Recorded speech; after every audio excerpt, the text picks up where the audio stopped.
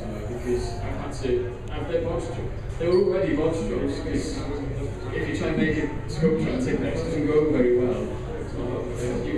It's really brittle. And if something breaks, you've then got to sort of add it on in another place. You don't have to do it.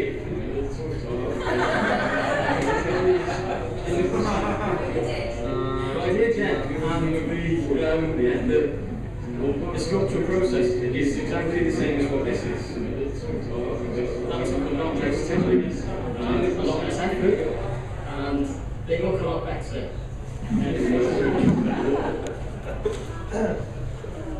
That was really nice, that wasn't it? Should we have a score of that? Yeah.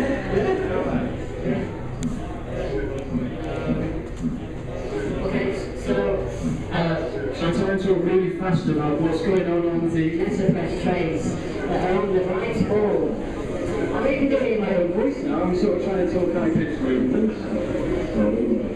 So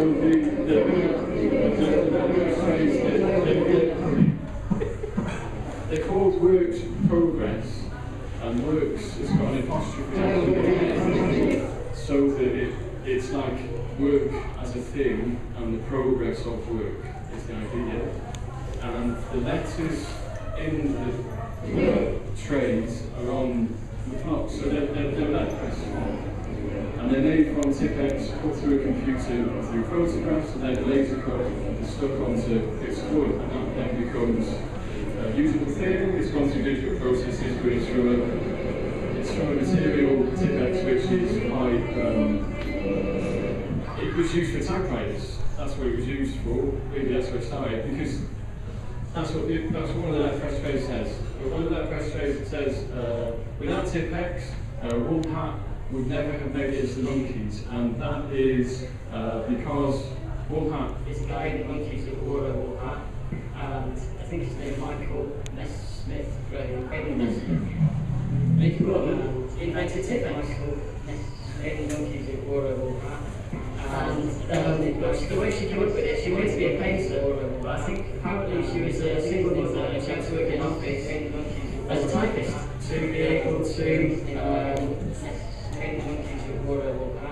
be able to look after her children. So when she was working there, she found that everybody, when they made mistakes, I think they had to start with a new piece of paper or something like that. She thought, painting, so other people painting, they paint over the mistakes, so she made a little white solution that was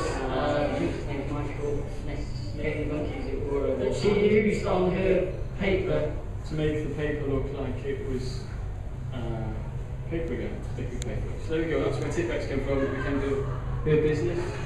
And the other that press tray quote in a minute, the idea is to have things that from a distance, as a viewer, you wouldn't really link together, but if you Google the keywords in the let press tray things, then it will tell you what, you'll find a story about the story. So the other ones, Queen Victoria, it was, someone's trying to put happy birthday in it now. That was this morning, and I haven't had time to be able to be excited. It's fine, isn't it, really? Most of the time it's been absolute gibberish. That's the first time I've actually seen someone put proper words in there.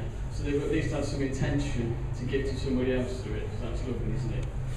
So the other one was, it did say, Queen Victoria would never have flaunted that purple number if it wasn't for malaria. And it comes from Queen Victoria apparently was the first person to wear a dress that was synthetically dyed purple. But she was the first person to wear a synthetically dyed dress or garment, apparently. Can't be really true because it's in public.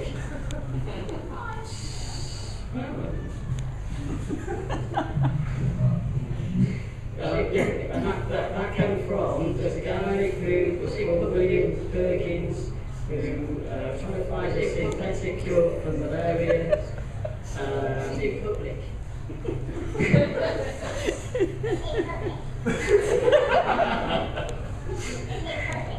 don't know what I was going to say now.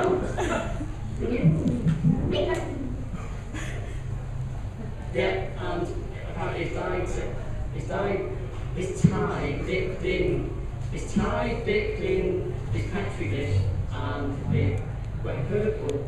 So he was trying to find a synthetic version of quinine, which is now called aniline, but instead he found bovine, which is purple and is mauve. There we go. So that's the story behind what it did say right now. And then there's the book is the thing in this space,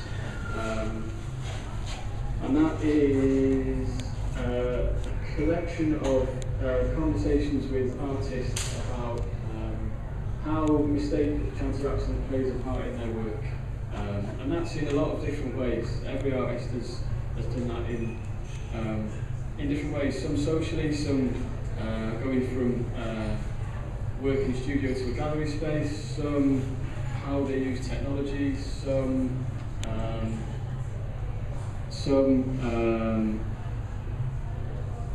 doing other things. There's a volcanologist involved as well. She works at the Met Office. It's called Frankie, and she talks about dispersion models, which is a way to digitally map how a volcano's ash disperses itself, which is really interesting because obviously you think that's a chaotic thing, but it's like an algorithm thing that they have to use, and there's a lot of responsibility on scientists now to be able to do that well. I think there was Frankie was reminding me, although it was in the news, about it was in Iceland, I think, wasn't there? There was a volcano that went off, and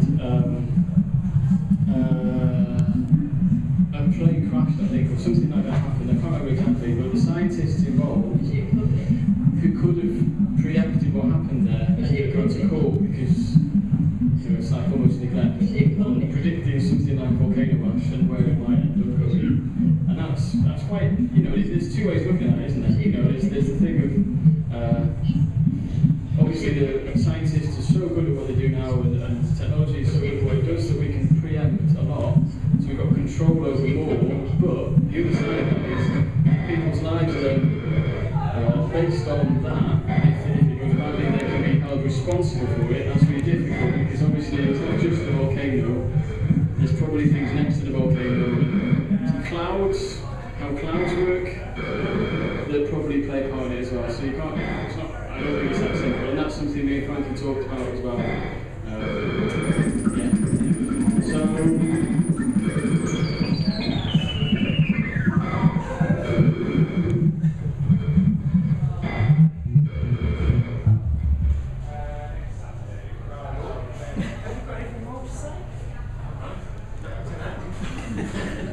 Would anyone like to ask any questions?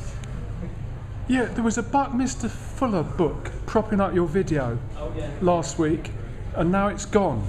Oh yeah. Did you take it, or has somebody else nicked it? Thank you for noticing that. No, I took that, yeah.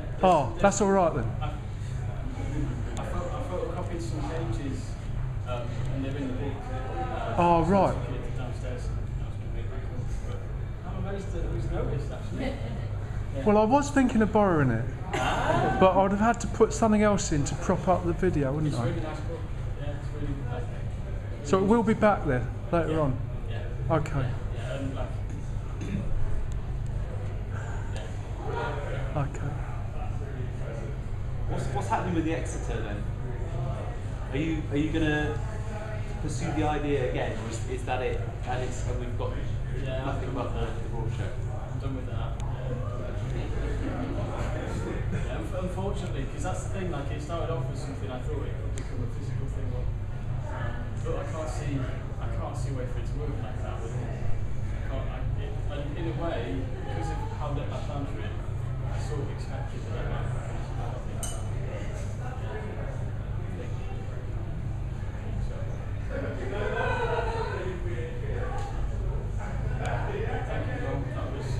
I got angry at points and jubilant points as well. So we measured, and that's exactly what I did. It's really on track though. So, thank you. Okay, thank you.